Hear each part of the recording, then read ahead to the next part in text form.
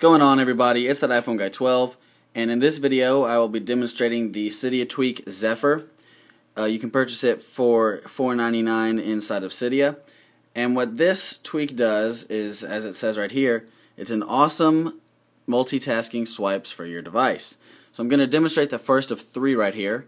If you're inside of an app, you can simply swipe up from the bottom and it closes it out.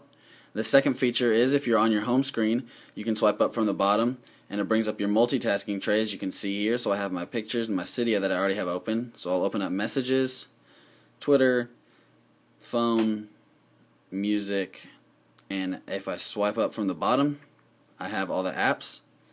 The third feature is that if you swipe from the right side to the left, it goes to the next app in your switcher.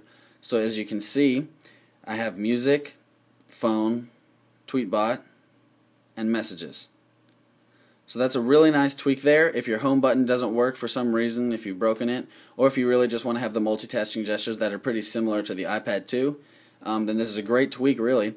I know that in Red Snow they do have an option to add the multitasking gestures themselves, but trying to fit 4 fingers on your tiny screen of an iPhone is much more difficult than compared to just a slick swipe of the thumb, as you can see here. So again, this is Zephyr. You can get it for $4.99 inside of Cydia, but I'm sure that there are other sources that you will have that will carry this package. So that is all for this video. Please rate, comment, and subscribe for more Cydia tweaks, and I'll see you guys next time.